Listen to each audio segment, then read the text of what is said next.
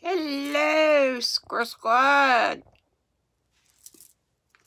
My lights, I haven't gone out to get more batteries yet again to see if something's wrong with my little mechanism or not. We're still in chapter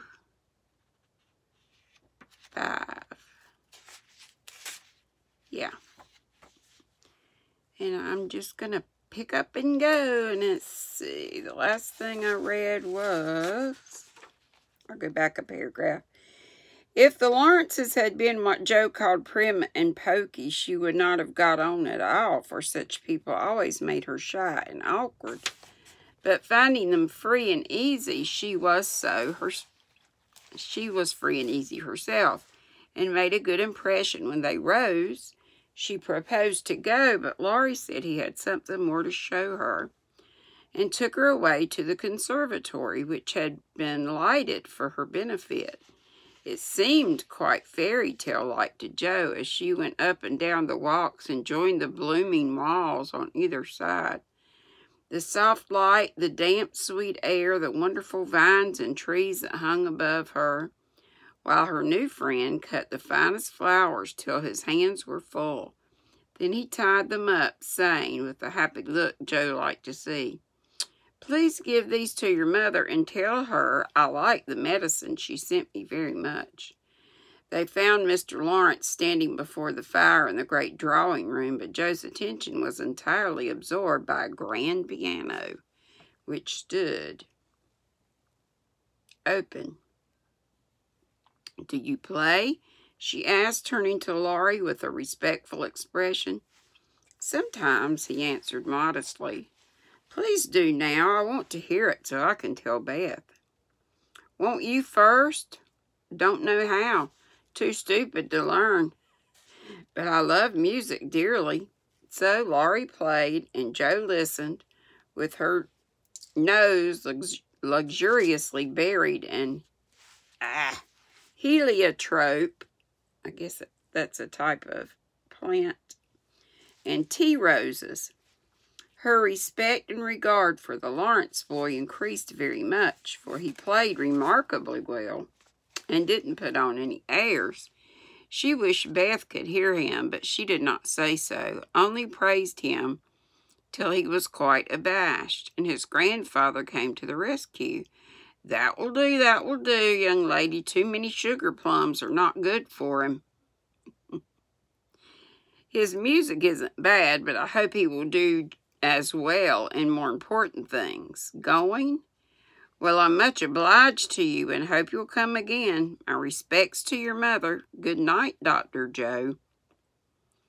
He shook hands kindly, but looked as if something did not please him. When they got into the hall, Joe asked Laurie if she had said anything amiss. He shook his head. "No, it was me. He don't like to hear me play." "Why not?" "I'll tell you some day. John is going home with you, as I can't." "No need of that. I ain't a young lady, and it's only a step. Take care of yourself, won't you?" "Yes, but you will come again, I hope, if you promise to come and see us after you're well." "I will. Good night, Laurie." "Good night, Joe. Good night." When all the afternoon's adventures had been told, the family felt inclined to go visiting in a body, for each found something very attractive in the big house on the other side of the hedge. Mrs. March wanted to talk of her father with the old man who had not forgotten him. Meg longed to walk in the conservatory. Beth sighed for the grand piano, and Amy was eager to see the fine pictures and statues. "Mother, why didn't Mr. Lawrence like to have Laurie play?" asked Joe, who was of an inquiring disposition. "I'm not sure, but I think it was because his son, Laurie's father, married an Italian lady, a musician, which displeased the old man, who's very proud. The lady was good and lovely and accomplished, but he did not like her and never saw his son after he married.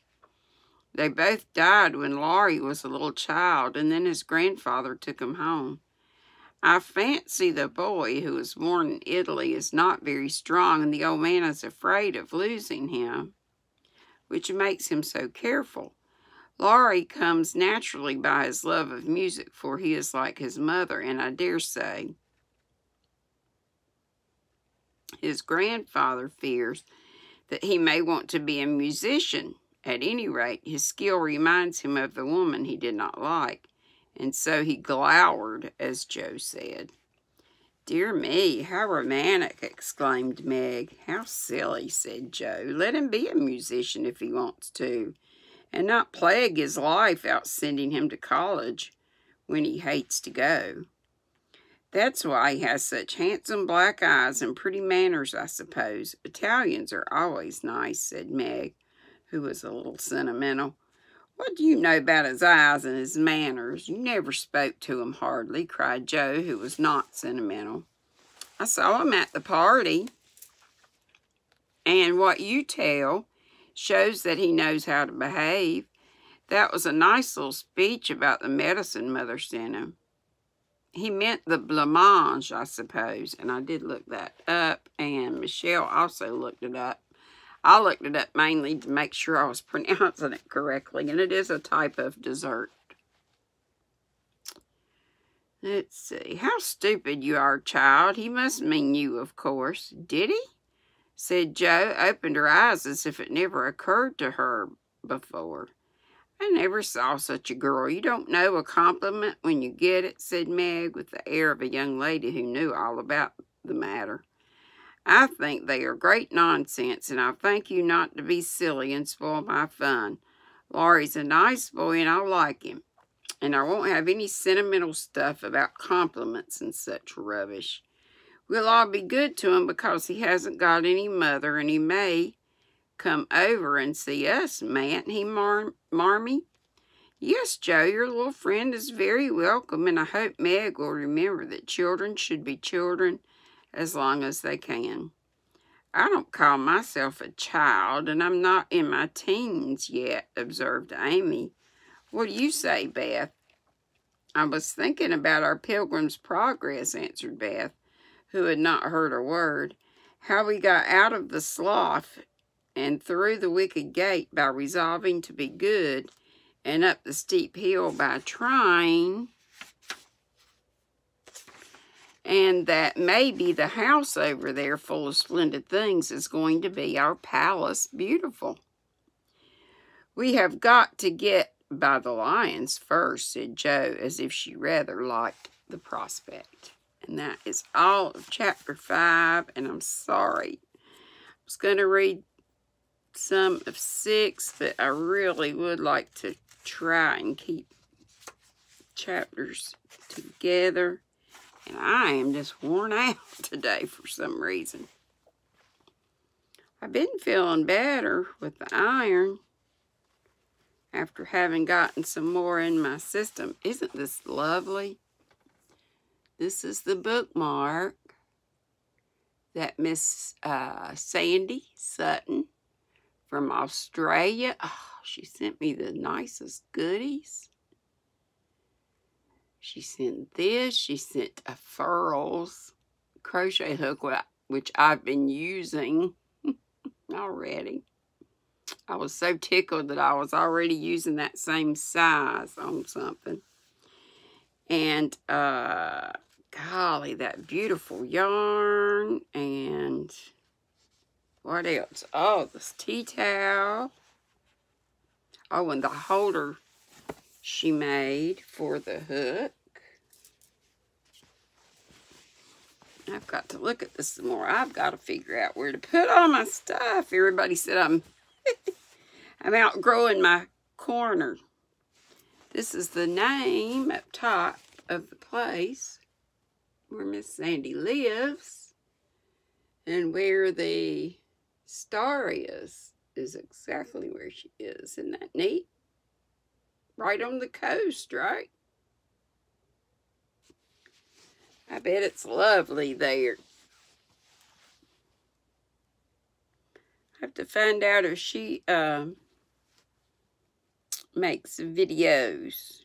I hope she does, or she will, because that I bet it's a beautiful place. I've not been to Australia, but I wouldn't mind going one day. How about you junior squirrels? Would you like to go to Australia? Would y'all like to see Opie? Opie says, bye-bye. Be sweet and don't be ugly. Until tomorrow. Oh, I forgot I'm on the senior squirrel. Well, you senior squirrels can be like the juniors. I should have done this with the juniors. Didn't think of it. I just looked at it. I think I need to go to bed, y'all. What do you think? I love y'all. I know it wasn't much tonight, but I am just woe out. See y'all tomorrow, live at 5.